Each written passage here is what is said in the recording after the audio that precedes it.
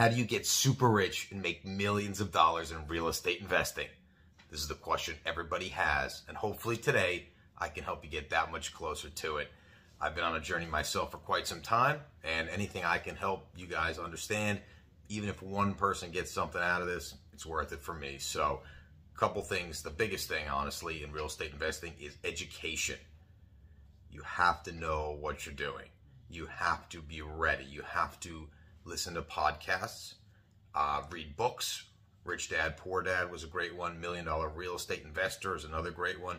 Podcast, Bigger Pocket. Grant Cardone has some good ones. Tony Robbins is more motivational. I would recommend those guys, and also real life scenarios, right? So you have to be prepared for the situation when it comes up, because if you're not, you're going to be 10 steps behind. I wish 5 years earlier I had the education when I lived in Nashville when it was booming. I could have got into something for like $3.25, $3.50 that would be worth 1.5 today easily. And instead I bought a piece of land out there, and unfortunately, you live and you learn. That one is not one of my best properties, but you know, sooner or later maybe I'll do something cool with that. So the real strategy on how you do it, it's called the BRRRR technique. BRRR. So basically it means buy, rehab, rent, refinance, and repeat. So first, how do you buy? Well, people, if you don't know how to buy, like myself 15 years ago, you would think you didn't have the opportunity. But believe it or not, it's a lot easier than you think. You don't need nearly as much money either as you think. To get an FHA loan, you only need 3.5% down. But other people think, well, I might already have an FHA loan. FHA loan, you can have more than one of them. You just actually have to live in that property for a year. Or at least that has to be the design of the property. So when I learned this information, I already had a property, but I took a new job, and instead of selling the property, I decided, let me just get another one, and then I'll rent that one out when I leave. And that's exactly what I did. So if you have a home and you're looking at moving, I might have made 20, 30, 40 grand if I sold my one property that I had for a few years and moved. Instead, I kept it, I rent it, I still rent it to this day, and honestly, it's gone up probably 200 grand since I started that. So, and that's just passive income, and it's long-term real wealth building that is accumulating and compounding. But we'll get into that a little bit later. So, learning how to buy and knowing how to buy. For me, what helped me a lot too was I linked up with a mortgage guy, and I linked up early. You have to educate yourself well in advance. You can't just say I'm ready to buy and then talk to a mortgage guy and he'll be like, actually, you're not. You're 6 months out. You're a year out. So for him and I, the first thing he said is, look, the credit score needs to be in a certain area. So why don't we work on the credit score now? So I spent 6 months repairing my credit score, and actually I could have paid someone a few grand. I took out a book, Credit Repair for Dummies, and I just read it. And it was pretty simple. Call this company, do this, pay that, negotiate. So you can negotiate some of that. So obviously, repairing your credit, having good credit, having an income is going to be essential into getting a house. Now, you can obviously get a partner. You can be the silent guy and just doing all the moves, and he can have his name on everything if you trust him that much. And people like that as well. If you don't want to just get a partner, you can do the FHA. If you've got tons of money and you're like, hey, I don't want to have a bigger bill. Although for me, the rental income is more important than the size of the bill every month, because I'm outweighing that anyway. Or you can do a commercial loan, which is going to be 40 to 50% down. Or you can just buy cash, and you might get a better deal. And if you have the cash, why not? This isn't for someone who has no money necessarily, but this isn't for someone who has to be super wealthy. Every person with an income who has decent credit can do this. And even without the income, you can work as a partner again. So now you're working with a mortgage person, you have the opportunity to buy something, you've got to negotiate, right? Look at something that's going to earn you money. For me, the strategy I look for is I look for at least 3 bedrooms if I'm buying a single family, or if I'm buying a 2-family, I want at least 2 per side, if not 3. The number of bedrooms is what's going to actually control how much you bring in. So you have to be looking at number of bedrooms. I like 2 families with 3 and 3 on each side. I mean, obviously that's a perfect scenario, but it doesn't have to be your perfect scenario. But if you have a single family, One of the first properties I bought was a single family with 3 bedrooms, and I was able to charge an extra couple $100 than if it was a 2, and I got it for the same price of 2, actually probably a little bit less, and I actually went in with a partner on that one as well. So we both put some money down. I put it all in my name. I had the credit and the income, and you know, we got it. We did some repairs. It was a lot less than I thought because we negotiated. We didn't settle, and I noticed it was on the market for quite some time. So getting into the property at the right price is what's going to put you on the right track to get a second and a third one as well. And we'll explain that later. That's part of the refinance part, because if you buy it too high, it's going to take you 2 or 3 times as long to refinance. So you need to be able to refinance a lot sooner. I just purchased a 2-family with 3 bedrooms on the one level and 3 on the other, which we actually did convert into a 4th, and I've got some footage for that, some real life footage, so I want to show you that right now of what we did to this house. It was on the market for $325,000. I offered $25,000 more for $350,000. Turns out the house appraised right around that. We put a ton of work into it, and now every month I'm cash flow flowing over $2,000 a month on top of my rent and everything on this property. So check out this rehab video. I won't give up my location as to where just yet, but I think you'll enjoy this, and you can kind of see what we did to this property here and how we turned it into a cash flowing property. All right, I'm in my new property here in South Jersey. I'm not going to give away the location because it's a gold mine town right now to be buying in. This house was listed as a 6-bedroom. It's a 3-bedroom and a 3-bedroom 2-family, but the reason why I liked it so much is there was so much value here in this attic space that we're actually going to convert it into an additional bedroom so we can have a 4-bedroom and a 3-bedroom. We have all this living space right here that can be a nice little upstairs to an apartment. But if you'll notice, the walls are plaster. There's some great artwork already on here, so not a desirable area, but the plaster's already flaking, falling off of the ceilings as well. So we decided to get this wood paneling. It's going to look like a log cabin feel, so you're going to have fresh wood all over. We're going to strip this floor down to the bare roots and refinish the floor, and still kind of deciding on these baseboards if we want to rip them out. Probably will, because we're going to come this far and redo it. Might as well have a nice fresh cabin feel all around. You have all this living space right outside here, but you also have an extra space that's perfect for a bedroom right inside here. And it needs some work, but this is going to look clean, just like a cabin feel, for only a few $1,000 at most. And what's really important is you got to make sure there's a heater up in these spaces, or else you can't rent it, you can't call it a living space. We do have a heater here as well, so there'll be window air conditioning units in the summer, but I think we've got something we can turn into a bedroom here.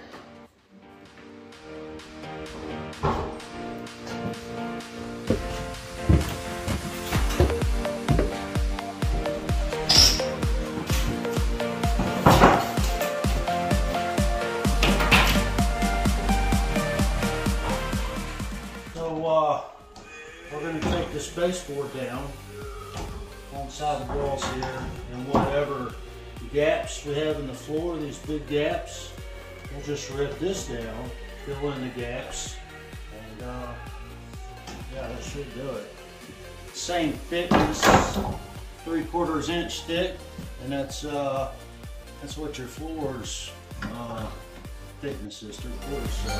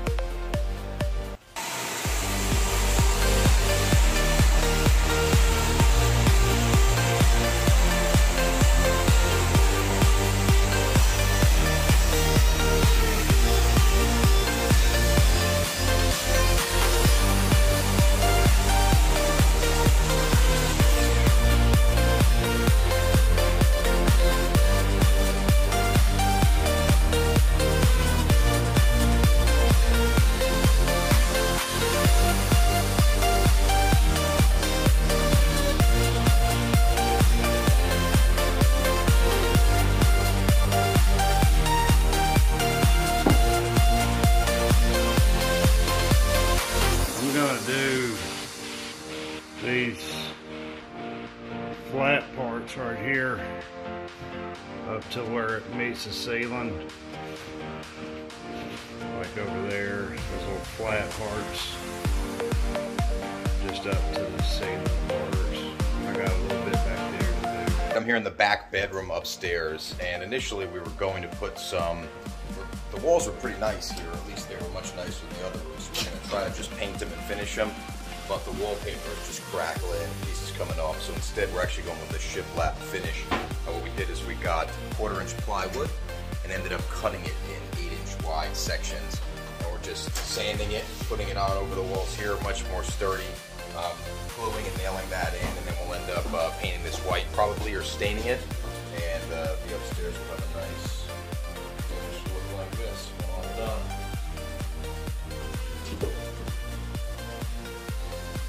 Well, this is a caulking gun, liquid nail.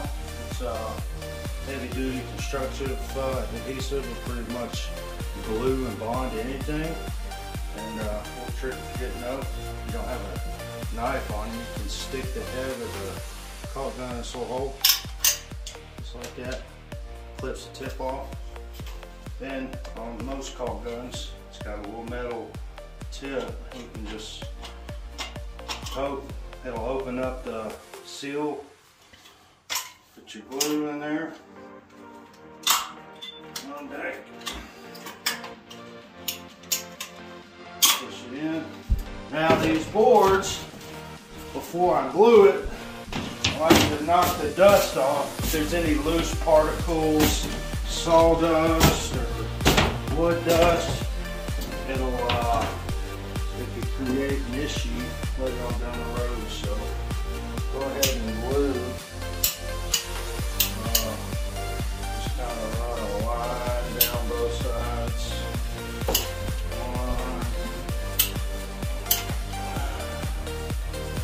Don't want to put too much. Don't want the glue, when you push it down, you don't want the glue coming out of the sides. Just enough. Now you got your glue on this board. And these aren't long enough, so what I'm doing is staggering them, just like so. Put it right here, and then I use my spacer, the same one I've used from the very beginning. So all my spaces are nice and even. And I put it in, push up. Some people use pennies or quarters, but I like to use this. Makes it nice and even. Little tricky.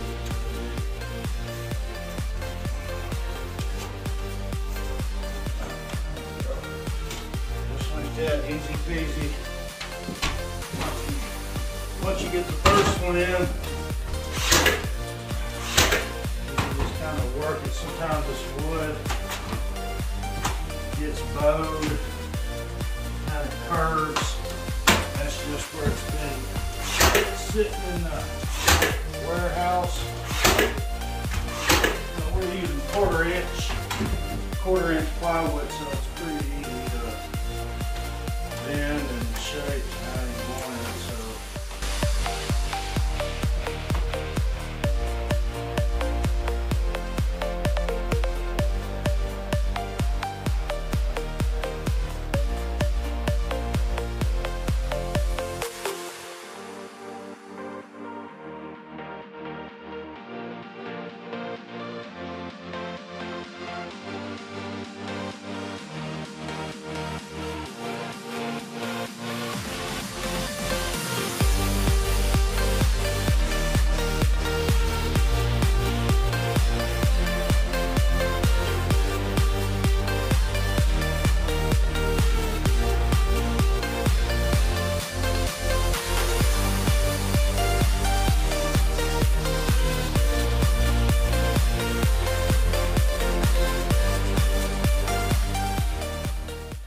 Alright, we just got the carpet put in on the upstairs here. You can see we've just painted some of the sides and the fresh carpet put in. We're putting the handrail in right now. Obviously you don't want to fall off the side of the railing, so Timmy's been building this one from scratch, stained it up. Timmy, what do we got going on here? I got your classic handrail. You know, I went ahead and stained it before I put the balusters in. That way when we go back and do next coat, it'll be a little bit easier. But yeah, just got this side done. Ready to do this one next. All right, we got the carpet upstairs all wrapped up, but come check it out. So we haven't really done a walkthrough in a while. We've got this room entirely completed in terms of the original board. Timmy was out here getting it all worked out. We still have to stain it.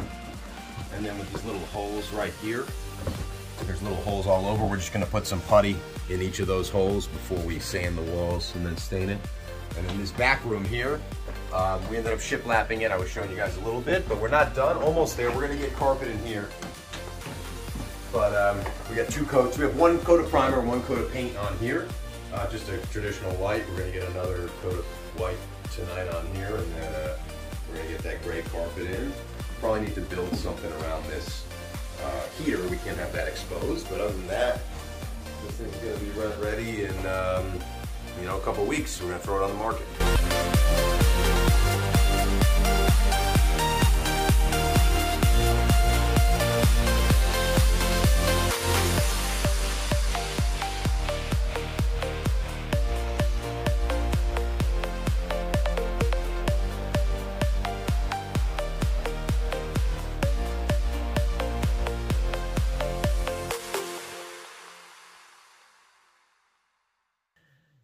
After we finished the rehab, I was able to get it rented within a month, pretty much on each side. And you need a CO. We got the inspections, you get a concrete person, do the sidewalk repairs. Make sure you have good contractors that you trust and that can work with you on future jobs. Although I was new to this area I was investing in, I was able to get some good contractors, and I've used them on at least 3 or 4 properties since I've been doing that, and that really helps me a lot as well. You got to know and trust these people to come in and do the work, because as much as you think in your mind they're going to, when the work is there, you actually have to get it done in order to get that CO. So don't just buy something and you can't get a CO. CO is certificate of occupancy. You can't rent it without that. So keep that in mind when you're looking for properties as well. And another thing you want to consider is do all the inspections. Make sure the foundation is solid. Make sure there's no leaking gas tank. Don't buy a property where you're going to have problems just because it's discounted. Save a few more dollars. If you're putting 3.5% down for every 100,000, that's $3,500. It's not a ton of money to get something that much better that you can sell later on. Don't consider like, oh, I'm never going to sell it. Always be thinking that if the time comes and you needed to make some money and sell to buy up or buy another property, that you should consider doing that. Now that we've purchased the property and we've rehabbed it, now comes time to rent it. I got myself a real estate agent who I pay her 1 month and she gets it rented, make sure the credit check is good. I'm dealing with an eviction right now and we are 5 months into it and this person hasn't paid me in 5 months, and it can go on for almost a year at this point in at least that county. So make sure the person coming can pay. Wait an extra month or 2 and don't just give up on price. Don't just come down and come down. Kind of hold a little bit. If you're not getting rented, maybe what you need to do is clean it up a little bit, you know, add a little something, put some paint somewhere, make it look that much more presentable, but be patient. Don't wait, but don't buy in the wrong area. Make sure there's a city somewhat nearby, or at least an attraction, a train station, transportation, things like that people are going to be looking at. I want to get into a little more detail on the refinance. A refinance means someone is willing to buy your mortgage, whether it's a person or a company, and they're willing to get that interest rate, and they're going to buy it out from the person or company who currently holds your mortgage. You can also pay down or pay into one, but you can't just borrow against your property. You can't borrow any amount that you want as long as it's over the value. So the part of the BRRRR method, after the buy, after the rehab, now comes a time where there's another appraisal when you're ready to refinance. The rehab is what's going to increase the value. So let's just use an example. You say you paid $200,000-300,000 for a house. You put in, we don't need to put in $50K. I'm usually putting in 10 to 15 grand, mostly redoing the walls, maybe the floors, just something that's off, the concrete, cleaning it up, a little new carpets or some new paint, just making it look that much more new and that much nicer, right? So that when it does get reappraised, they're looking at the house and they're looking at all of those things. the appraised value is where you can borrow from. So no matter what one person buys it for, I could buy it for well over an appraised value. And if I buy a house over an appraised value, I actually have to make up the difference. So that's something else you need to keep in mind when you're buying a property. You can't offer way higher than the appraised value, or else you have to actually pay all of that difference cash. They're only going to borrow or lend enough money to cover the appraised value. They won't cover extra. Now, they might see your income or something like that, and they might say, okay, I feel comfortable, I know this person, but that becomes established after some time, so it won't happen right away. So in terms of the refinance part, this is the part that allows you to go out and buy another property much sooner. We're not going to live for thousands of years, and this is probably why real sophisticated investors are like, man, I wish I had more time. I think we all say that, but that's why the earlier you can do this, the better, and the longer you can do it, the better. So, or the quicker you can speed things up, like with the refinance. So once you've got it rented, as long as it appraises for a certain amount over, you can borrow 20% of that overage. So it's not a lot when you think about it. If it's over by 100 grand, the new appraisal, you can only borrow 20. But remember, well, you've already used an FHA, and you really can't just jump around FHA to FHA unless you're going to live at each one. If you put one out there and you stay at it and you're fixing it up, and then you rent the one side and you're ready to move to another one, you can then do another FHA loan, but you have to go and stay there. You can't do 2 FHA loans as well in the same year, at least from my understanding. So that's something else to consider. But you can do more than one FHA loan, and if that $20,000 is enough to get you into the next house, you can just put the faucets on a little bit faster as well. So that's the plan. That's the goal. Buy the property, rehab it, rent it out, refinance it, get some more money, and repeat, and do it again and again and again. And you guys will thank me, trust me. But I hope that I gave you a little bit of knowledge. And if you have more questions, definitely hit me up. I'd love to talk more. But again, real estate investing, anyone can get into it. And if you can refinance that property, what happens then is you go, you get your house appraised, you've done the work, you've increased the value, you bought it at a discount. So now what happens, that house has equity. You might have a few $100,000 of equity. You can borrow a piece of that equity. It's rented, so you're showing that you're making money coming back, so you don't have to show you're making more money at your regular job. And then you go, you use that money to put a down payment on the next one. You buy it at a discount. You fix it up. You rent it out. You go and you borrow money against that one, and you go get another. I know some people say, well, I keep borrowing. I can make money, and I can buy my own. Leverage as much as you possibly can get, because every property you're making money, not just on the monthly rent, you're building equity in the house. A lot of the properties I have are 30 to 50% more than when I originally bought them. So when you're borrowing against them now, you can borrow even more, and then you can buy even more. And if you're earning at one property and you're earning 2 times over, doesn't matter how much you're borrowing, keep doing that over and over again. You're going to set the faucet down. It's going to go from a trickle to an absolute downpour. You guys will be rolling in no time. Be patient. This isn't something that happens overnight. But trust me, be patient, stick with it. 5, 10 years down the road, you're going to look back and at least appreciate maybe you've watched this video.